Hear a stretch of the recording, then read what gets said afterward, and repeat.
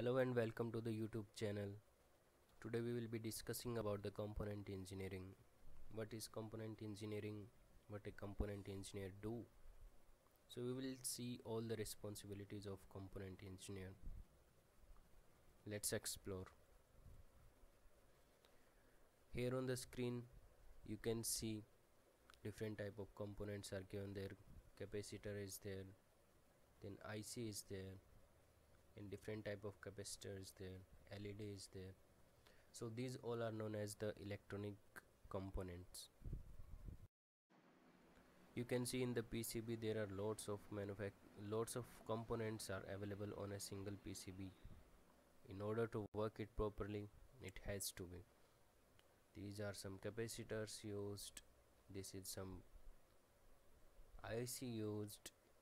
This is an LED, and so on. So the major question is, who is a component engineer? What are their responsibilities? What does he do? The component engineer ensures the availability of suitable components. But how? So the component engineers typically select, qualify, approve, document and manage purchased components and direct material required to produce an end product. So this end product here is the final product which any manufacturer sell in the market. It can be your mobile phone or it can be anything else, ranging from any industry, say television, laptops, fans, etc. Let's now see what are the responsibilities. So component engineer is supposed to work on supplier callback process, enterprise change request or order process, then change request, change notice, problem report, scrubbing of bill of material, then product change notice and end of life notice handling, and PC and risk classification, like what type of the risk any PCN poses on the availability of a component. As we had earlier discussed, components engineer role is to make sure the availability of components. HTS and ECSN codes identification. The HTS code and ECSN codes are required when any company imports products from other countries. So USA has their own HTS codes, European Union has their own codes, Switzerland has their own codes.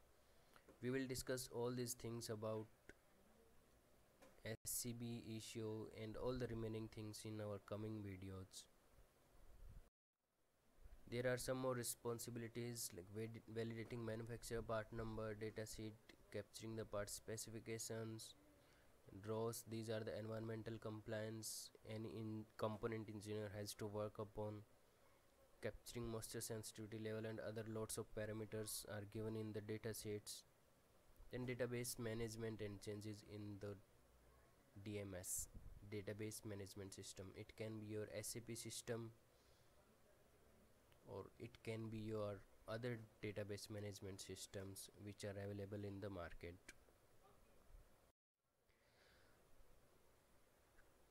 To summarize, what are the component engineers responsibilities, you will see there what component engineer is supposed to do. A component engineer do the BOM cleansing, obsolescence management, cost reduction. So you may ask, okay, how a component engineer is supposed to do the cost reduction? Well, we are aware that electronic industry is changing at very fast pace. So the technology which was used 10 years back was costing very high as it costs today, and even that technology is no more used. New technologies are identified and they are cheap as compared to historical technologies. So any company, in order to be competitive in the market, would do the cost reduction of their products. In this case, component engineers are asked to identify suitable components for their existing components which are used to make a product. this comes the second source development, so we can relate this thing to second source development. Data transformation. A component engineer's role come into picture when a company acquires any second company.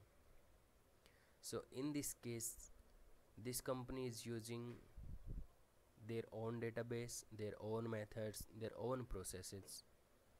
So in order to make everything as compliant, you can say, or in uniform format, the second company's database has to be imported into the first company's database, which is now the main company or parent organization.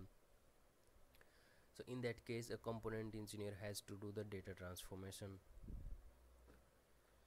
So I hope you get to learn something from this video.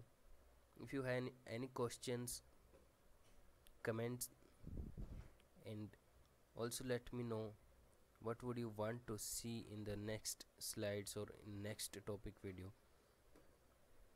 Thank you. That is the end of video.